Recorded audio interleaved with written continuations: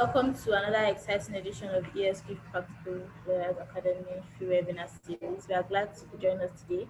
So, my name is Chidima Agu, and I'm a research and development associate at ESQ Trainings Limited. At ESQ Trainings Limited, our mission is to expand the frontiers of continuous professional learning with courses and trainings across various areas of practice. We have tagged this webinar series to launch our webinar series as they are slated at 1 p.m. Good morning, Melanie Silk. Good morning, sir. Good morning. Good morning. Thank you very much. Good morning. Okay, thank you, sir. So our launch our webinar series is set to hold at 1 p.m. during lunch break. They will hold 3 times every week: Mondays, Wednesdays, and Fridays. However, in order to accommodate our Muslim participants, the Friday webinars will hold at 11 a.m. and every session will provide the resources in easily accessible formats for everyone who's interested. Presently, our training on advanced negotiation for lawyers starts on the 29th to 31st of March, and it goes for just 100,000 naira. And the mechanics of private equity and venture capital is also another training, and it starts on the 23rd to 24th of March, and it goes for 15,000 naira. If you're interested in these trainings, please just let me know. I would also put the link where you can register in the chat box. So the topic of today's webinar is on termination of construction contracts, and some of the things that will be discussed today is contractual rights of parties, what happens if anything goes wrong, termination, the last resort on the project, non-contractual rights, standard and popular termination terms, default and material breach, how to terminate the right way, legal defenses, termination risk remedies, termination damages, COVID-19, and termination of contractual contract, and many more topics will be discussed today. If you have any questions while the webinar is ongoing, please type in the Q&A or raise your hand, and in due time everything will be answered. It is with great delight I introduce our speakers today. We have 3 beautiful, awesome speakers. Mr. Momo Kadiri, he's the managing partner of Michelle Simmons. Thank you for joining us today. Ms. Tosin Ajose, she's the lead advisor at the Deal HQ Partners. Thank you for joining us today. And our learned silk, Mr. Wale Akoni, is the managing partner of firm. He was conferred with the rank of Senior Advocate of Nigeria in 2006 and is recognized by the Who's of the Who Legal magazine. And his practice areas include litigation, dispute resolution, corporate, commercial, compliance, taxation, corporate finance, banking, and securities. He is a notary public for Nigeria and he has been approved by the Nigerian Securities Exchange Commission to carry out legal services in the Nigerian capital market. He has acted as the chairman of the High Court of Lagos State Civil Procedure Rules Review Panel and committee chairman on judicial appointments and bench relations of the Nigerian Bar Association. Thank you, Melanie, for joining us today. Thank you for moderating. Thank you very much. Thank you. Yes, I leave you to moderate the session. Thank you, sir. Thank you, Chidima. Thank you. We can hear you. We can hear you, Chidima. Okay. I would love Melanie to moderate the topic, sir. Okay. Thank you very much. Good morning, everyone, and I welcome all of us to this session. It's the way I try to call this thing, the knowledge sharing sessions, and it's quite a very, very interesting topic that we're dealing with today. Termination of construction contracts. This is an area that a lot of us find very interesting and fascinating because there's so much happening around the world and even in Nigeria today on construction in different forms and facets. There's road construction, building construction. I mean, there's so much happening around, and there is obviously a lot of scope for disputes in all these areas. So I welcome everyone to this session. Particularly, I want to welcome our speakers. We have Tosin Ajose, the lead advisor, Deal HQ Partners, and Momo Kadiri, managing partner of Michelle Simmons. These are two legal practitioners who I know have a wealth of experience in contractual obligations between parties, and we're going to learn a lot from them. My role is very simple. I'm supposed to moderate the session, so I'm just going to sit down here and try to learn myself, because there's so much to be discussed. The issues that are on the table are very, very substantial, and it's important that we find ourselves into a rhythm that will let us understand the legal issues that come up when we're discussing termination of contractual arrangement between parties in this area. So I'm going to start off. I think the way we should start is to allow the two speakers to at least give us their overview of the topic, and then we can now start to delve into specific areas there. This is a period for women, so I'm going to start with the lady first of all, and I would ask Ms. Ajose to please start. Very gracious of you, sir. Very gracious indeed. Thank you. Thank you. Thank you. Thank you. Okay, good morning. Good morning, Momo. Good morning, everyone. Morning. Yeah, so it's a very interesting time. I think you're muted. I'm so sorry. Okay, I'm so sorry. Yes. So I was saying it's an interesting time to be talking about construction contract and termination, especially in the light of what the world saw in the last 1 year, and how COVID-19 dealt, especially with the construction sector. And so there's been a lot of conversations around the impact of, the pandemic, the lockdown, the economy in the impact of, of COVID-19 on the economy of many countries in the world, and how all of this has impacted the rights of parties under construction contracts. So I'll just, generally highlight a few things. The first thing is that termination is one of the most complex but most important elements of contracting generally, and even more so when you're talking about construction. And the reason why it is particularly, important in construction contracts is because, one, the complexity of construction contracts. All of us know that, they are not our regular one party, or rather two parties, allocation of responsibilities type contracts. Usually they are very complex. You have multiple parties, you have multiple elements, to the contracts. The other thing is that there are usually several parties tied intricately together. So you will find yourself having the employer, or sometimes the owner. You would find yourself having, the construction contractor. Many times you will have several subcontractors in the mix. You may also have financiers in the mix. Sometimes you would have a set of financiers for the owner or the employer, and you would have another set of financiers for the construction contractor, and even sometimes financiers for each of the subcontractors.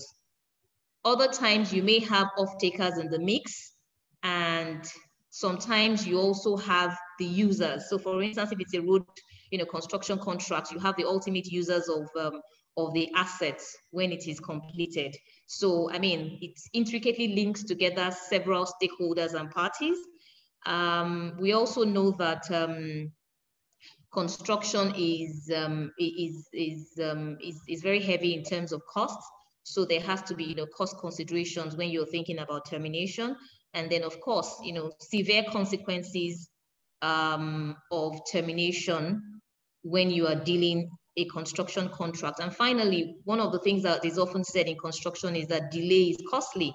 There is a cost to every second that the construction contract is extended. So that means that whenever we are considering construction contracts, we have to pay double the effort or double the attention to termination clauses, just for the several reasons that I have mentioned. So termination typically is a formal process of ending a contractual relationship and eliminating the obligations that the parties have to each other. And typically, when do you look to terminate a contract? There are three major areas that, or major things that would typically bring a contract to a place of termination. One will be upon completion of performance or the obligations of the parties to each other, which lawyers will sometimes call effluxion of time. Very complex words. I don't know where we even get these things from sometimes. And then we have termination by the employer or the owner. And then we have termination by the contractor, as the case may be. So, I mean, typically people want to terminate a contract when they are not happy with the way, things are going. And sometimes they want to terminate a contract because, there is no way forward. Something has happened, an event has occurred that makes it impossible for the contract to proceed or for one party to continue to perform its obligations under the contract. So typically, we talk termination where, one, there's a breach of contract. We also talk termination when the contract has been frustrated, meaning that the possibility of performance of one party or both parties' obligations has been impaired by the occurrence of a particular circumstance. And then sometimes, just for basis of on basis of convenience, one party just feels like, look, I don't want to continue. And those are the three main elements, or the main reasons why people choose to terminate construction contracts, or rather terminate contracts generally. So there should be a higher threshold of thought that goes into termination of construction contracts for the reasons that I had articulated earlier. And so I would say that when you are talking, termination, before you even enter or sign the dotted lines on that construction contract, it is important for you to ensure that you have thought through, termination and how you want that to happen under the contract. I mean, many times we would say that in construction, termination typically must be last resort. It must necessarily be last resort. And I'd explain, the reason why termination needs to be last resort. But for now, let me just talk about why it's important for the termination clause in the construction contract to be carefully thought out. And not only carefully thought out, it must also be carefully documented. And it must, have, very clear terms. There must be clarity as to all the intentions of the parties in relation to how things will pan out if indeed there is a reason for the parties or one of the parties to want to terminate. So first and foremost, in drafting the contract, it's important that we ensure that it reflects the intentions of the parties. It is important that we ensure that whatever we are drafting in does not compromise the project. So whether, the parties are choosing to extinguish their obligations or not, you must ensure that you preserve the capacity of the project to be completed. We must also ensure that the drafting of the termination contract minimizes uncertainty. So it should be clear exactly what the intentions of the parties are, and that intention must be documented clearly and unambiguously. I think it's also important that the termination clause allows for a tidy severance. So each party should be able to leave the table without any misgivings, without any further obligations to each other or any rights that one party may have against the other. And it's also very, very important because many times we forget to ensure that consideration is given to the underlying contract, other underlying contracts, or interest of other stakeholders. And when I say underlying contracts, I mean not the main construction contract. Sometimes the arrangements between subcontractors and the construction contractor, and at other times, maybe the relationships, maybe the contracts between the financiers and the party that is being financed. And I mean, many of you who have dealt on construction contracts will know that typically you would have the banks asking for direct agreement with a counterparty on the transaction because they just want to be sure that if the parties decide to go down the road of termination, a party who doesn't have any privity to them has to also give consideration to their own rights under that arrangement. And then last but not the least, you have another, another constituency of people. So for instance, in real estate and maybe residential real estate, there are many times that you have off-takers, and off-takers have contractual arrangements with maybe the employer or the owner. You have to ensure that their rights are also taken into consideration when you are thinking through the termination arrangement for your contract. Like I said before, termination typically is a last resort, and usually you don't want to be talking termination unless the incident that is triggering the termination goes to the actual root of the contract, or the relationship between the key parties to the construction contract has become severely irreparable. And this is the reason why you would find that many times when you use the standard form construction contracts, I mean, some of us, use the FIDIC suite of contracts, some of us use the JCT and the rest of them. You will notice that they have a very, very robust provision and arrangement for dealing with disputes and for dealing with, circumstances that typically may lead to a termination. And they would usually have layers and layers of protective clauses that ensure that whatever can be settled and resolved is settled and resolved without compromising the project itself. So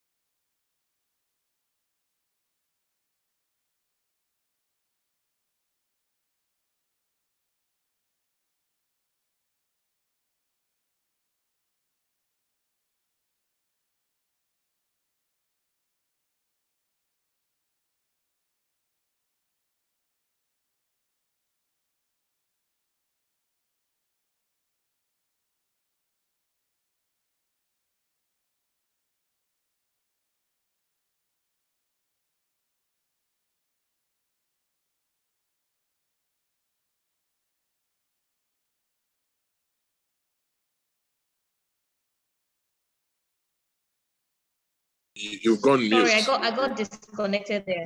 Okay, all right. Yes, I got disconnected for a bit.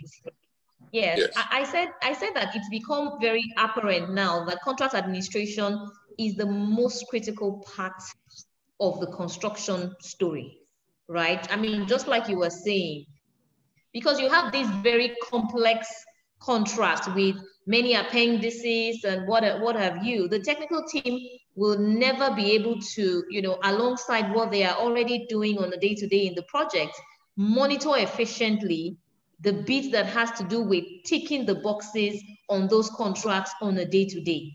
Even where you do have a project manager or employer's rep or whatever, many times it's important for us to understand that, I mean, the more compliant and more sophisticated projects these days are having, a specific, a different, team of people with different skill sets to actually administer the contract on a day-to-day, so that you minimize, the possibility of you being in breach of the contract. Because many times, all of these things just get forgotten. The technical team just wants to see the project go ahead. Yes, and absolutely. Most times they're having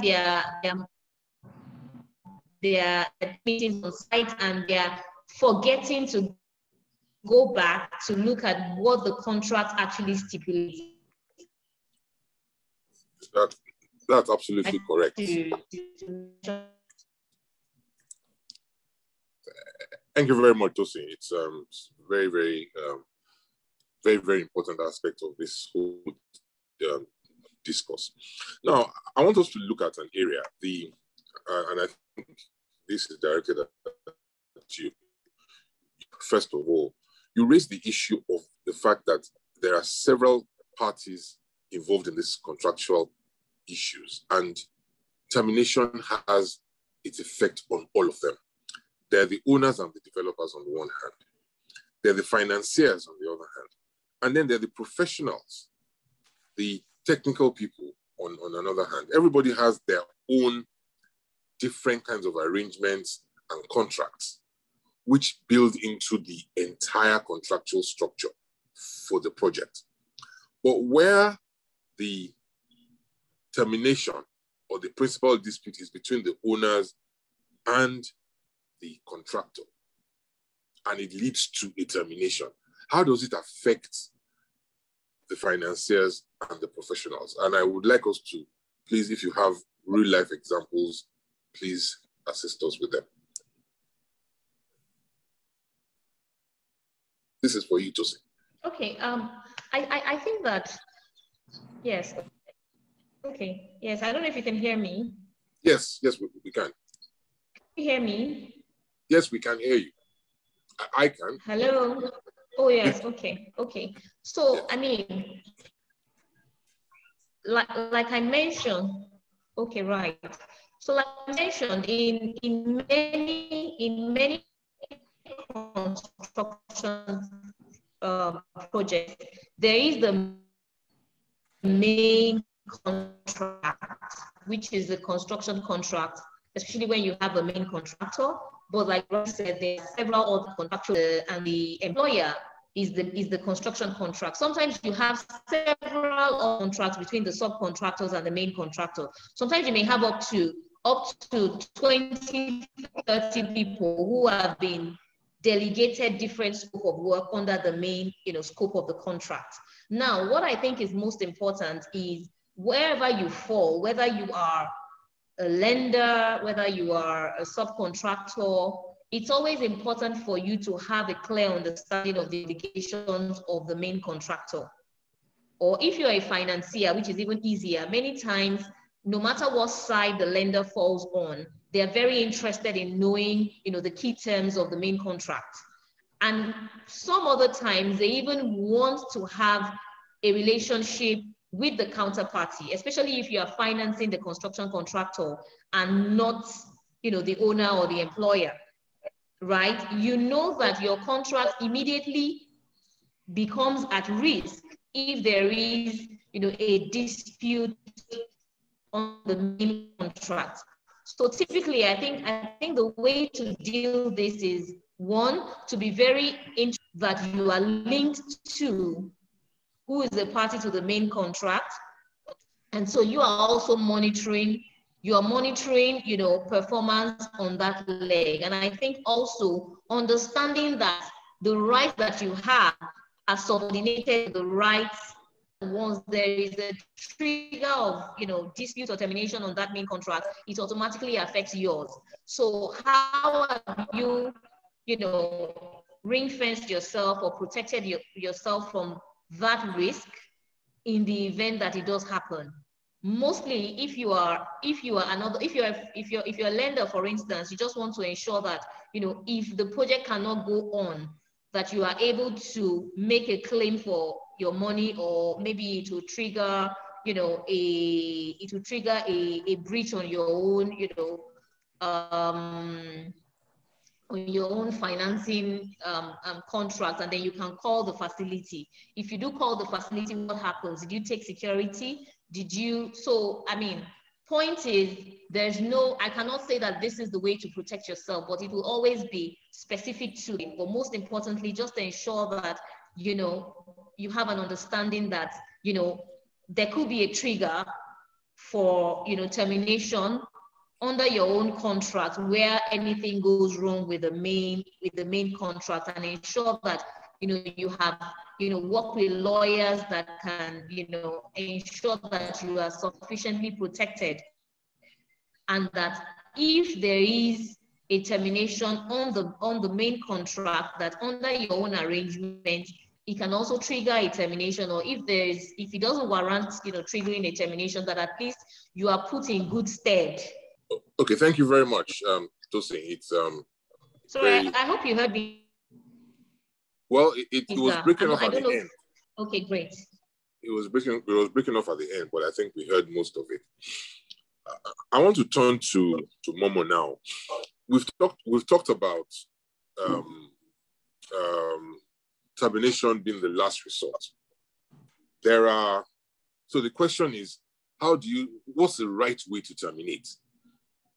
And then there are all these issues about in the contracts, the notice and cure opportunities that are in the contracts.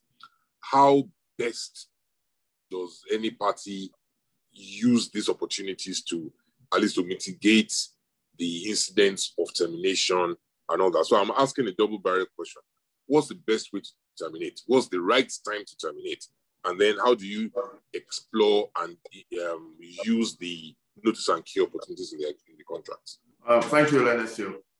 I think that, like we've already identified from the very opening remarks that Tosin and myself, and I think even yourself alluded to, was the fact that termination is a very serious issue, and of course does raise quite significant consequences as well. So the question is, how does a party in a construction and perhaps project engineering contract, how do they go about seeking to terminate? Like I mentioned before, it's always very important that the party seeking to terminate crosses the T's and dots the I's to make sure that it's in a good position to be able to advance that claim on the basis that what the other party has done is such that the innocent party is not able to carry on. Now, there will be contractual provisions, obviously, that provide for what the parties can do. Clearly, like you referred to, being able to serve the notice and asking for the other party that is in breach or that is alleged to be in breach to remedy the situation or to cure the defect and what have you. Now, clearly, the employer, like you mentioned, there are other counterparts, there could be other parties as well. Now, clearly, from the employer's point of view, they engage the contractor in the first place because they want them to deliver the project on budget and on time. Now, if they are concerned that any critical part or milestones are now not going to be met or have already not been met, clearly they will be keen to see how they can terminate that contract once they have served the relevant notices and they are still not satisfied with the way that the contractor is going on with the project. Now, clearly, this is an area that can always be very problematic because the employer can look at the contract and see clearly that they have served their notice, and indeed, they can also, from their own point of view, see that their concerns have not been satisfactorily addressed. Now, of course, whereas they would think that that is a good place to be able to terminate, the reality, like I mentioned, is that you also have to be able to envisage any countervailing arguments that the contractor in this instance is going to make and be able to anticipate them and prepare for them. And in fact, in the process of serving notices, you need to be able to be drawing the attention of the contractor to those issues. And the notices and the requests for any remedy to be made have to be, quite expressive in terms of highlighting what it is that's been done wrong, what is it that that the contractor should have done, and any time limits for which you expect them to remedy the situation.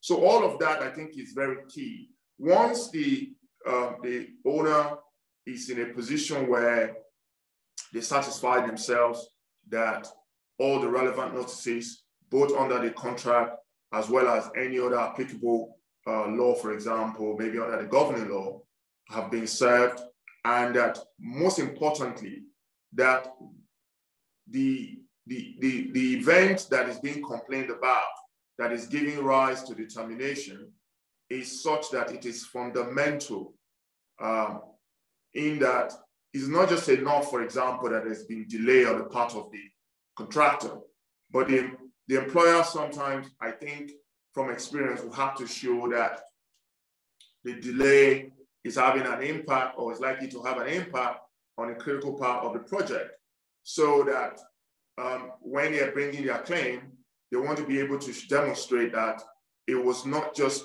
a delay for a period that was not so relevant, but that it was such that was critical to the delivery of the project, in that it was already having an impact such that the contracted completion date was not going to be met. So I think those are some of the things that, from an employer's perspective, need to be looked into. Now, of course, if it is clear that there are reasons why the contractor is not able to perform satisfactorily as far as the owner is concerned, again, that is something that needs to be made clear, and perhaps the contractor be notified appropriately.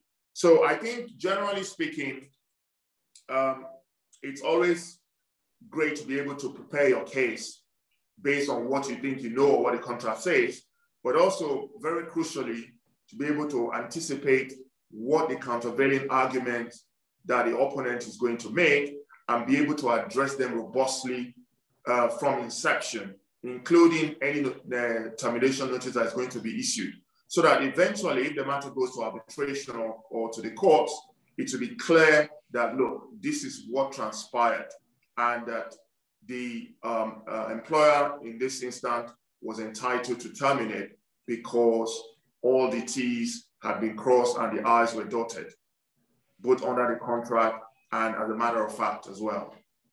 Thank you very much, Momo. It's interesting because you've also dovetailed into some of the further areas that I wanted to bring up as well, and it's nice that we've heard your views on them, because really I was going to deal with what are the things that can go wrong I mean, when you're terminating, and you've already pointed them out that you need to be prepared, because what are the defenses that the other side can come up with? So you need to be thinking about them when you are even coming up with your arguments, and then what are the risks that are possible. So I would like to hear from Tosi's own perspective, her answer to these points. I mean, how do you terminate? What do you consider? What are the risks of it going wrong? And what are the defenses that the other side can come up with? Because in terminating, you think that you are right and you've come up with everything, but you must also think about the other side. What are they possibly going to do? And how are you going to mitigate against those risks as you prepare to terminate and go along? Let us hear you, please.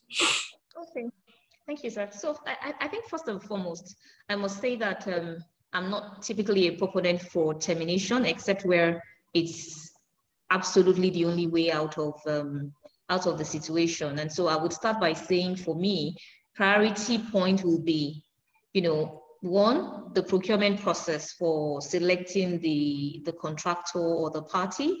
And if you are the contractor, I think one other thing is for you to, from the onset, establish the capacity of the employer to pay or to meet their own obligations under the arrangement.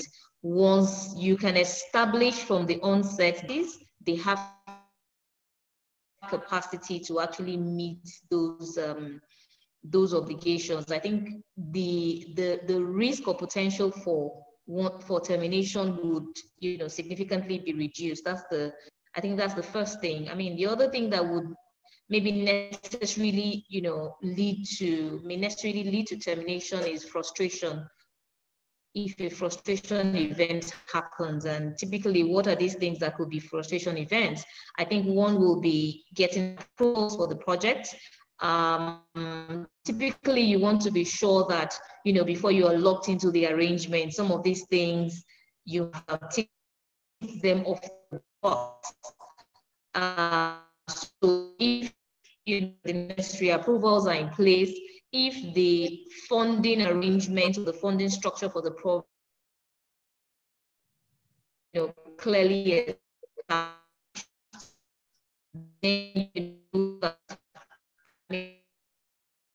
the design on you want to also be sure that the design is fine, and that you have assessed on the merit that it's able to deliver the expectation or the obligations of the employer. And so, I mean, I'm not usually from that school of thought where you don't assume the design risk when you are starting off the project. I think some of these very, seemingly little things that we can deal with at the beginning would typically help us to narrow some of the things that could take us to the point where we are considering termination. I must say that in my practice, I have never seen a situation where we enter into the realm of termination on a construction project and it does not eventually lead to a dispute or some form of dispute resolution or whatever, where then you are embroidered in some litigation somewhere or arbitral proceedings, which at the end of which most of the time you will still come back to start trying to.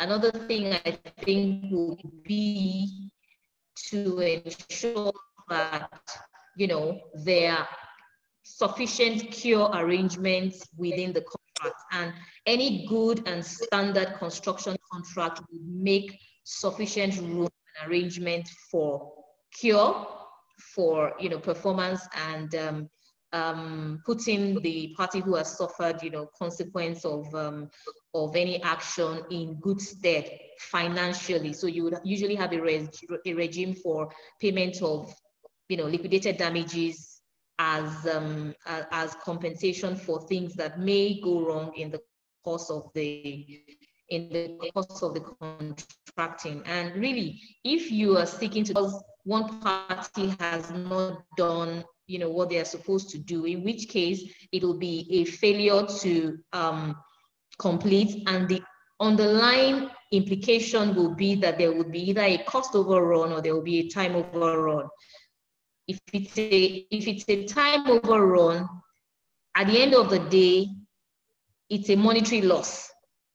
If it's a cost overrun, it's also a monetary loss. So if there are arrangements within the contract that allow you to access, compensation for some of these incidences that have happened, I think, it's good, to ensure that you take the benefit of some of these things. But I mean, if you do find yourself in a situation where maybe it's a function of lack of competence of one party, or maybe in the case of the way out, other than to explore possibilities for termination.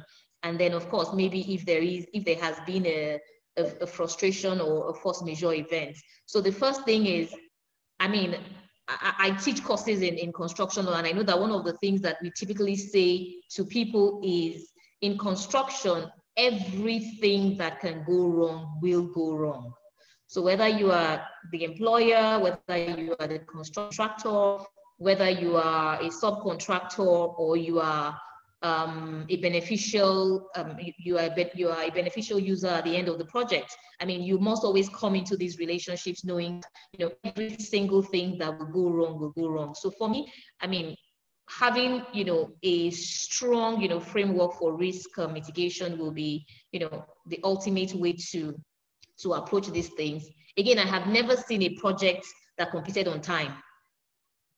So you have a schedule for the project, and you were able to run the course of that project based on the schedule, and nothing went wrong. I have never seen one of such projects in my entire, time of practicing as a lawyer. I have never seen. So everything that would go wrong, that can possibly go wrong, will go wrong. But you must anticipate this, that you have, a strong, if you are working as the employer, ensure that you have a strong team that is liaising, with the contractor, and that is, giving feedback. And because some of these things, if not escalate to the point where we're talking termination.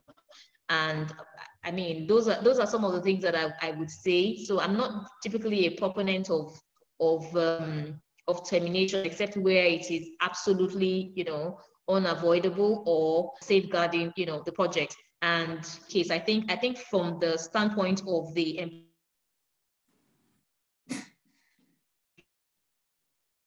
employer, it's absolutely important to be sure that, whatever you do at that point, you are able to control of the site to immediately, put another construction contractor in the place and go can continue, without incidents.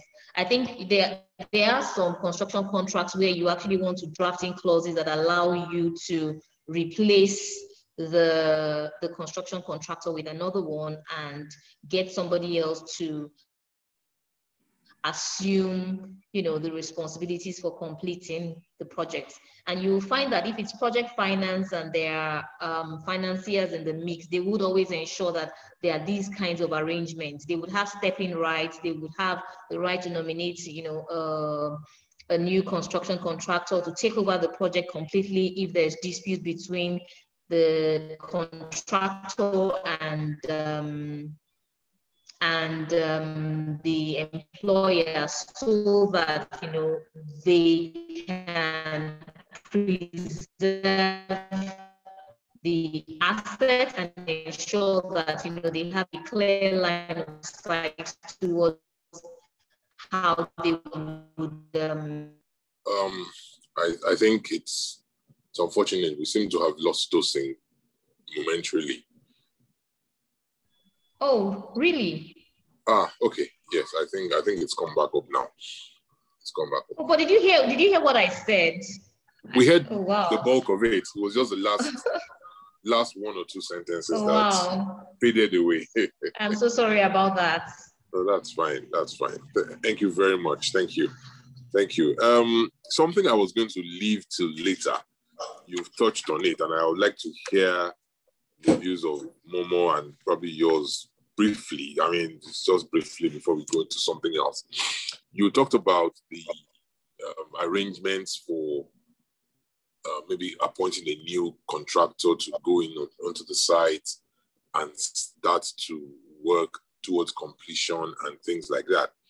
I want to hear from both of you, Momo, starting. What has your experience been about the intervention of the courts in this area? I want to know, we're all in this country, we know how a lot of people have used the courts to intervene in contractual issues in such a manner that have disrupted things. And I just wonder how has been your experience in, for instance, courts granting injunctions to stop the continuation of a project because a contractor has been terminated and he feels the termination was wrongful, and he goes to court and he knows that they're about to appoint a new contractor to go onto site. So he jumps in and goes to court to get an injunction. What has been your experience about this? Has this happened regularly, or is it something that doesn't really happen? Thank you, Lennis. Okay. I think because primarily sort of a UK an international practitioner, I think I'll probably give my perspective more from my experience in the UK. Of course, I can also speak briefly about Nigeria as well, but I think the key thing, first of all, is that, first thing to say is that generally speaking, the courts do not make contracts or bargains for parties. So I think the first thing is, like I think Tosin mentioned, is to make sure that the contract is robustly drafted to deal with any possible scenario, including claims as well as termination provisions. Now, so long as those provisions are robustly, drafted and the parties follow what they say, I think the attitude of English courts generally will be to not necessarily want to be seen to be making commercial bargains for the parties. Rather, we'll be trying to ensure that whatever the parties have agreed, whatever deal they have struck, they are able to carry it out, including in relation to construction contracts.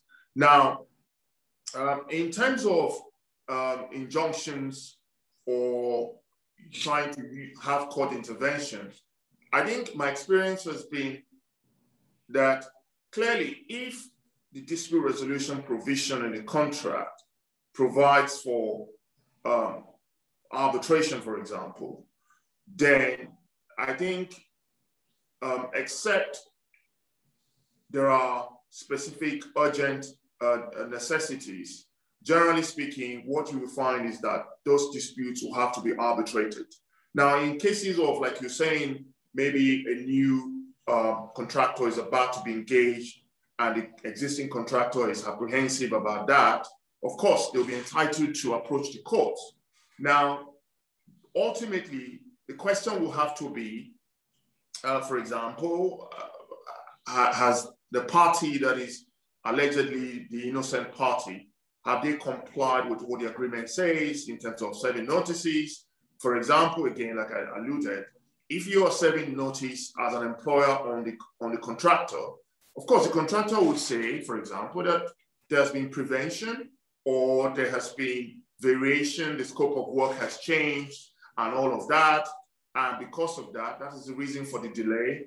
And that the employer is actually liable partly for the reason for the delay. So these are all factual as well as legal issues that obviously an aggrieved contractor will want to approach the court. But my general take is that if the agreement provides for arbitration, which in most large-scale construction and engineering projects do provide for, I think it will be that whereas they may get an injunction temporarily, but I think in terms of if the agreement provides for arbitration, generally speaking, they will have to arbitrate the dispute eventually.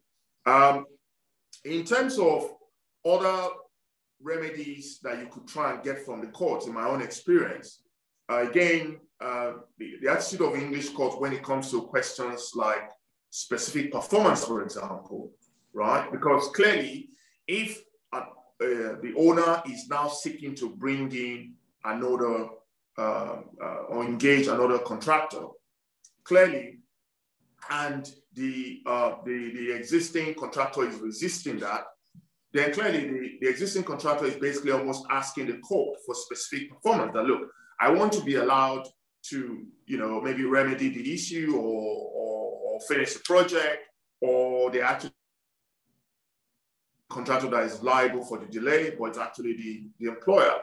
So generally, you find out that is almost like the existing contractor is almost asking for specific performance.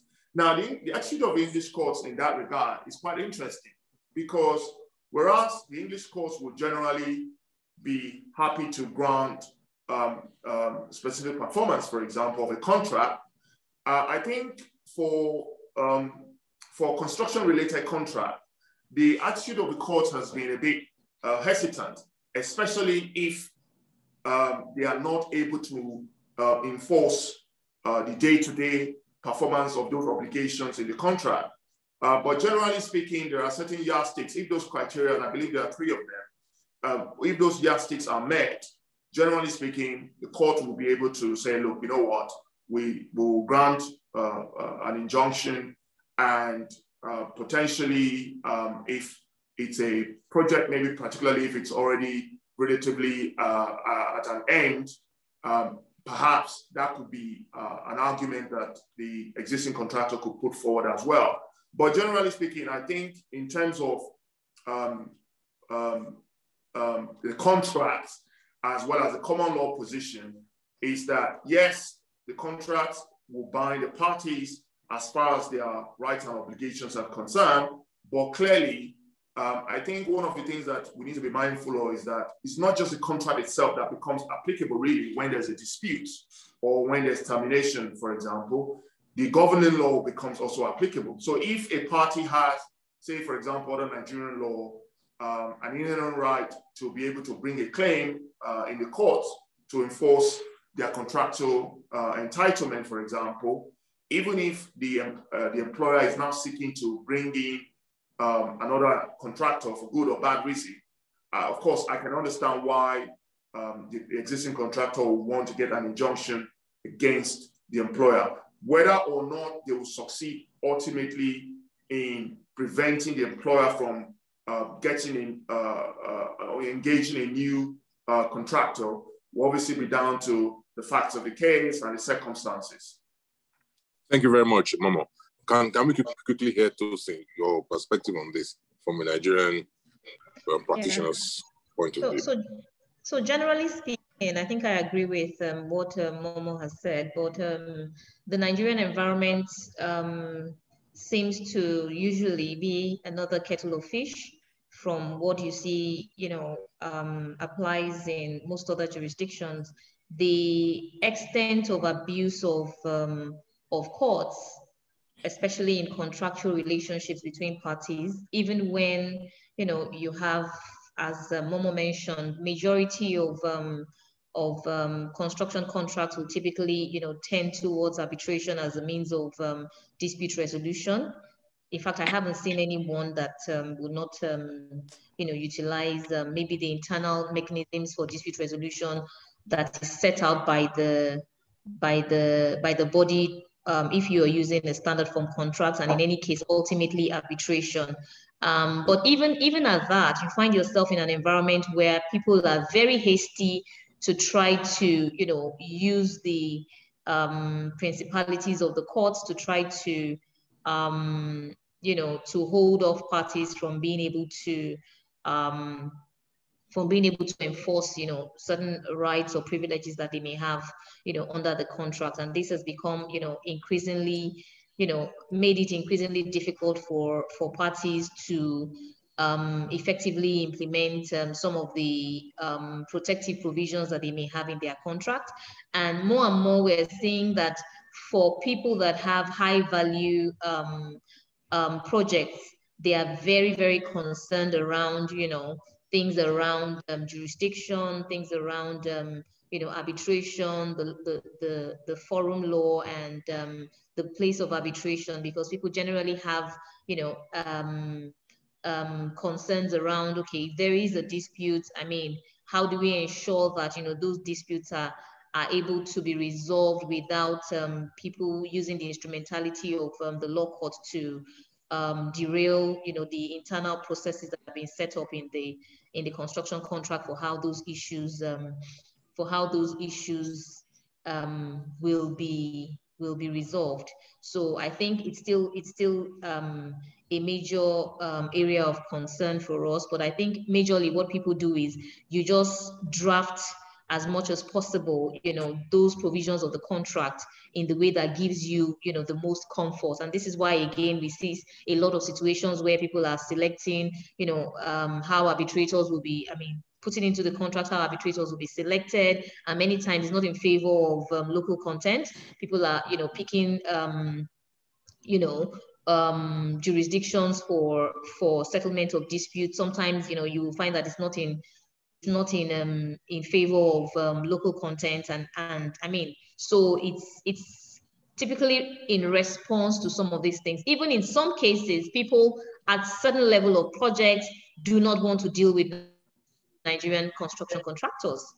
They're looking for those that have, international standard practice. They're looking for people that understand, the implications of, things going wrong on a project, and that would be willing and able to, follow through the internal mechanisms for resolution of these disputes. And typically, you would know that I should note that when intervening in construction contracts, a lot of the times, people that have expertise in arbitrating construction contracts, you will know that their focus is usually on preserving the project, much more than anything else. Preserving the project and ensuring that even whilst disputes are ongoing and are yet to be resolved, that work can continue, because they understand the implications of not allowing work to continue and then delaying projects, and then there is no clear end in sight for when this project will be completed. So if there is a certain element of the project that has triggered a dispute, nonetheless, while parties are trying to resolve these disputes, the project would usually continue. I mean, I've worked on construction projects where maybe there may be one or two arbitration cases, in different parts of the world on the project, and the contractor is still on site and work is still going on. Doesn't mean that, they're not fighting one thing or the other. There may be disputes around damages that are due on certain parts of the work, or one part of the work is, is being disputed, but you are still able to continue, on the project generally, because it's very, very essential to ensure that, there is a clear line of sight to completion of works. Thank you very, very much. It's really nice to hear this, because you see, I like to engage into things of this nature so that we can all learn. Now we're drawing to the close of this, but there's no way we can have a purposeful discussion on termination of contracts without talking about what has happened to the world in the last 1 year. Yesterday was 1 year anniversary of the WHO officially declaring this COVID-19 a pandemic. And we all know what has happened over the last 12 months. Basically, the whole world has almost ground to a halt. And we want to know how it has affected the construction industry, construction contracts in particular. Now, we're going to discuss three things together.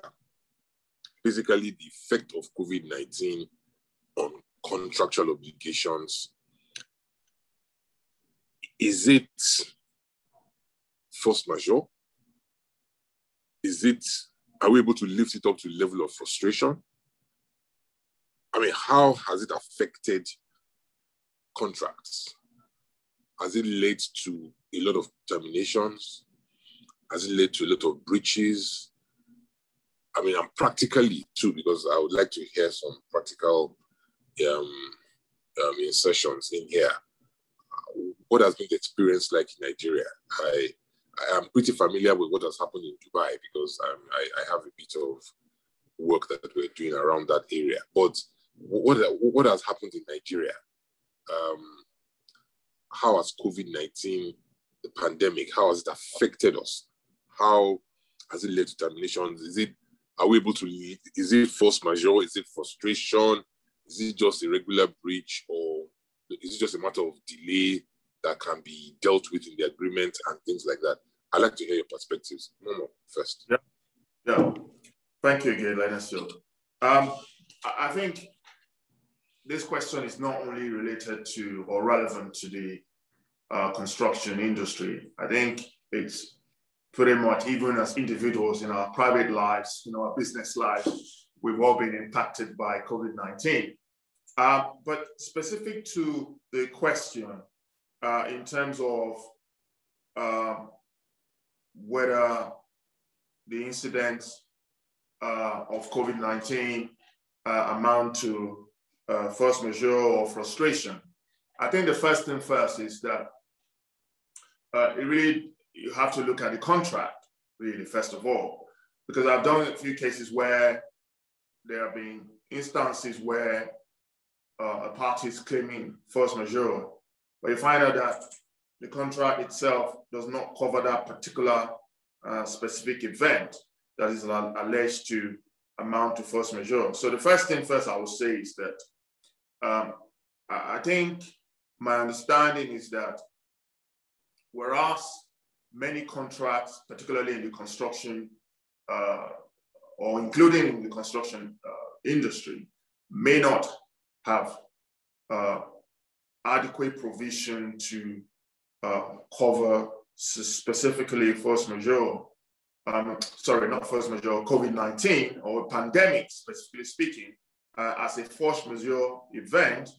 I think obviously one of the learning curves is that many contracts are now being amended. And like Tosin said, it's very difficult sometimes to find a contract that starts from day one and ends on the very day that it was stated to or expected to end. Generally speaking, what you find is that there will be variations and there will be extension of time between the contractor and the employer being agreed from time to time.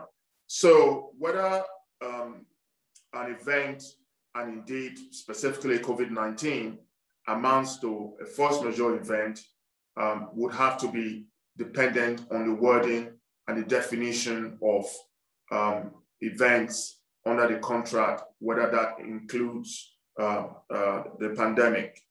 So that would be the answer to that. In terms of frustration, again, yes, some projects, I don't think many projects, to my knowledge, have been frustrated. What I think has happened, because when you're talking about frustration, essentially you're saying that, look, the project, due to no fault of either party, is now at an end. I don't really think, or I'm not aware of many projects, in as much as many other businesses have been affected. In terms of the construction industry, especially in Nigeria, for example, Niger Delta again, where I'm aware of a few projects, what has happened is that there's been delay, and invariably that has now led to extension of time. Those delays, for example, a few state governments like Delta State and pretty much most states in Nigeria, I guess, they issued there were some orders that were issued, stay-at-home orders that were issued by various state governments, particularly, for example, in Delta State, where I know of a client that are doing business in offshore Niger Delta there. Now, what you'll find is that clearly that will be covered in any properly drafted and in most of the standard contracts. For example, if there are government restrictions preventing movement, or if there are public disorders and what have you, security concerns, for example, then I think generally what has happened is that the employer and the contractor have had to, review the progress and taking into consideration what has happened. So there has been delay. I'm not also aware or think that there are generally COVID-19 should just now be a ground for termination, of course, except both parties agree that the contract is now frustrated. So the last point that you mentioned, delay, seems to me to be a common trend. And I think the way that parties are addressing that is to appreciate the fact that the pandemic was not, the fault of either of the parties. And obviously, clearly, they are now having to adjust the program to accommodate any delays that has been met. Also, implicit with that is a necessary price adjustment, because clearly, if the contractor is now having to maintain their site establishment costs and all the other related costs because of the pandemic and the project now being extended, clearly they are now having to sit down with the owner to discuss and find amicable ways in which they can adjust the price in order to reflect any extended period of time due to the delay caused by the pandemic. So that's the way I see it at the moment. Thank you very much, Momo. Yes, let us move to Tosin quickly. Okay. I think it's interesting times fell upon us, and I'll tell a funny story about one of the projects that I was involved in. They did have a force majeure draft in the contract, which allowed either party to call a force majeure, and it actually named epidemic or pandemic, funny enough, in this contract. And then the contract also said that if the force majeure event continues for more than 30 days, then either party has the right to suspend performance of the contract. In this particular situation, the drafting was in favor of the employer. They were reaching the end of a particular milestone on the project where the construction contractor would have been due some payments. And then our 30 days was completed, and a beautiful letter was written to the construction contractor to say that we are now, giving you notice that this force majeure event has now continued for about 60 days, and therefore, we would like to, exercise the right to suspend, performance of the obligations that we have under this contract. And here is a construction contractor that has got to, the end of a particular milestone, inching to, make a demand for payment, and, the whole thing just goes quiet from that time, and you can imagine they were off-site maybe for most projects had their teams off-site for 6 months or more, during the pandemic. And then subsequently we saw people gradually, go back. And then shortly after the whole, return to site, then we had the NSARS, and, people were, off work again for, weeks and all of that. And I think the most interesting thing for me is, even if you did have, sufficient drafting in your contract to demand or rather to enforce, a force majeure provision, I'm not sure whether, that really serves the best interest of either party, because the objective is you want, this project completed. The objective of both parties will be to get this project completed on time, and on budget. So, if you didn't have, a force majeure provision, you still have your common law, protection for frustration. But I don't think that was the mindset of a lot of people in the construction industry, because really, if you call a frustration and then the contract terminates, I'm not sure that anybody stands, to benefit anything. What we saw in the industry much more were people coming together to say, how do we take off from where we all are? And people, being open to have conversations. I mean, for contractors that had fixed cost contracts, all of us know how much, the economic situation, dealt, blows to some of the assumptions that they had made on their projects. And for those of them that have FX exposures, we also know, how that has impacted, the eventual pricing. And I remember having a conversation once with somebody where we were, having, a debate as to whether, the FX rate, the ballooning FX rate was a frustration on the project or was not frustration. And the guy was, very unhappy with my own stance. I'm not going to say what my stance was here, but I mean, he was looking, intently at how, he could,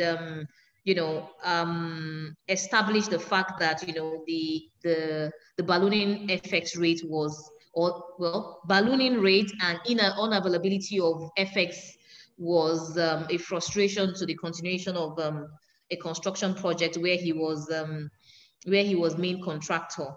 But I mean, what I would say is it only makes sense that we stay on the path of the objectives of the project, which is the contractor is trying to ensure that he delivers a project to the expectation of the employer, and the employer is looking to complete, projects. But more important for me is how have we dealt the issues around pricing? That has been a major concern for a lot of people that are, in the construction space, because you've seen projects go to, 3 times the price that had that the project was priced at the time, that this commenced. And this also has significant impact on even the framework for financing. A lot of lenders have had to have, meetings with parties to reprice facilities, to refinance and all of that. So the least that you want to be talking about is terminating a construction contract. You should, I mean, a lot of people's their leaning has been towards how do we make this work? Even the banks, it has been how do we make this work? Because really, I mean, this is due to no fault of anybody, but it is what it is. And projects have suffered.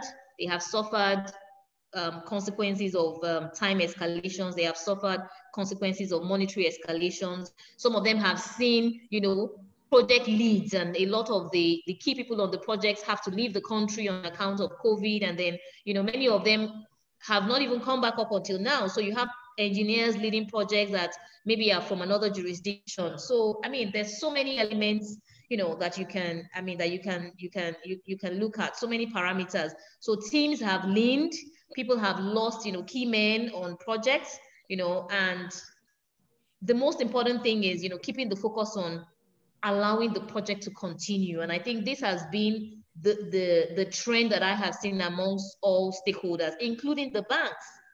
They're having conversations. I've not seen any single one project where any bank has called a default and called their facility on a project, because I mean, it just would be practically unrealistic. So that's majorly Thank you what very much. Thank you. All I can say is to make the point that I'm not sure we could have had a better panel to discuss these issues with us. And I think the ASQ Practical Lawyers Academy webinar today, we have shared a lot of knowledge, and I believe that a lot of us have learned new things or gotten a better perspective or a different perspective of several things that were discussed here today. I want to thank our panelists, Momo and Tosin, for their insightful discussions here today. I will, in rounding up, I want to give them the last say, just 1 minute each, to just round up and just tell us what their parting shots are. If you have any practical tips you want to give to leave us with, 1 minute each, because we're at the end of it already. 1 minute each, and I will time it. So I'll start with Tosin. Right. So I think my parting note would be to say that construction is very intrinsic to the development of any nation and any economy. So we must keep trying to inch better in the way that we practice construction law. For those of us that are lawyers in that space, we must ensure that we are deepening our knowledge and that we are guiding our clients and mitigating risks for them, no matter what side, of the project they find themselves, whether they are financier or they are developers or construction contractors, or they are project owners, or they are government regulators or whatever. So let's just keep deepening knowledge so that we have a more robust marketplace. And for those people that practice in the litigation space, please let us always keep our focus on being commercially minded. Businesses just have to work. Let us stop putting, limitations in the way of business people that are trying to do work. Let us just ensure that the marketplace is able to work and to function. Thank you very much. Momo, your parting words. Thank you again. What I would say is that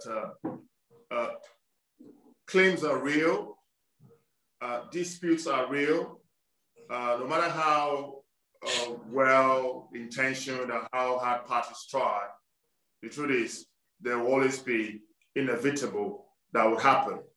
And for me, if there's any area of practice that I think is very fact sensitive, I think it's the construction and project engineering sector.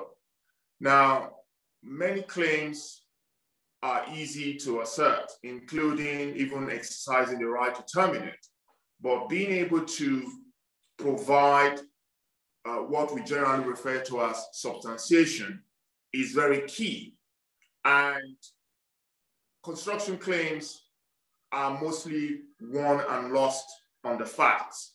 So having the project team as well as the legal team being able to articulate a case that is not only robust in terms of what is being presented, but also very critically in being able to address any countervailing arguments from the other side, I think is very key. So those would be my parting words. Thank you very, very much. I am indebted to the organizers for giving me the opportunity to moderate this event. I have learned a lot myself.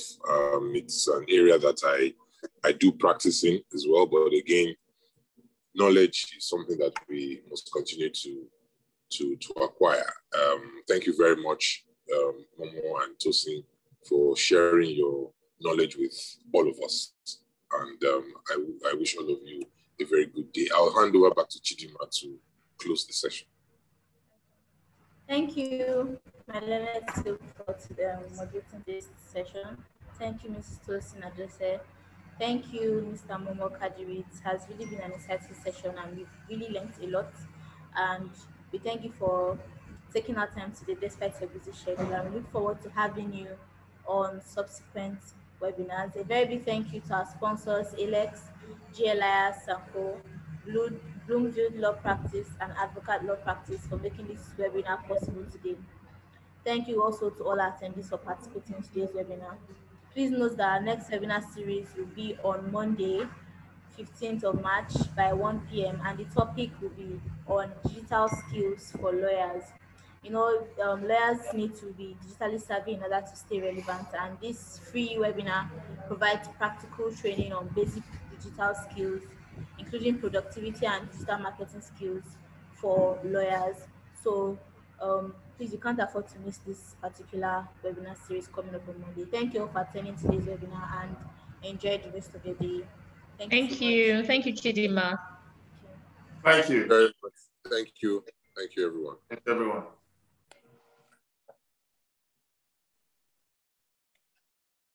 you.